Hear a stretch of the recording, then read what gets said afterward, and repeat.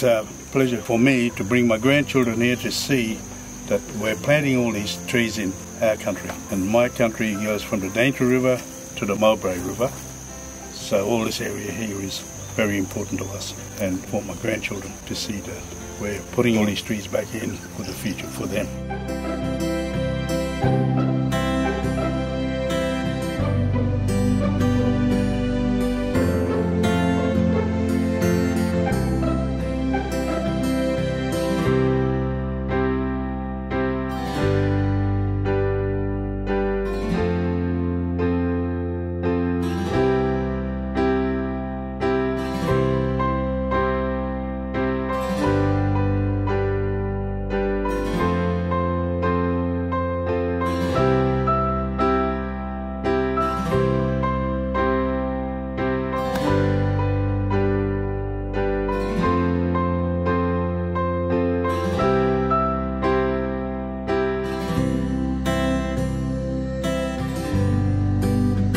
It's not just the physical act, it's a contribution back to the landscape, and that's something that's been missing out of our culture for a very long time, and it's incredibly inspiring and refreshing to see it being instilled and revived and become a part of our culture.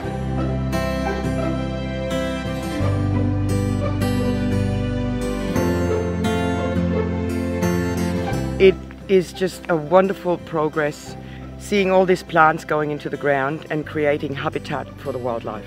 And this is so amazing to see this land turning from a barren land that had some cane toads and some cane beetles on it, to seeing the insects come, the birds come for the insects, the lizards are coming, we've got turtles in the lake up there already. It is absolutely fantastic seeing the wildlife moving back in here.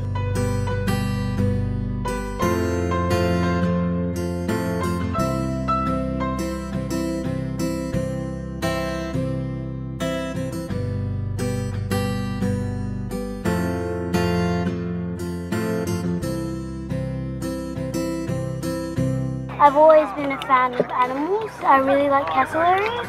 Their home has been distracted by human activity, and I just want to help them because as humans we destroy a lot of animals' habitats, and I want to stop that. The reason we plant trees for cassowaries is because the fruit grows on them, and then when they eat that they poo it out and that grows more trees and that improves the forest.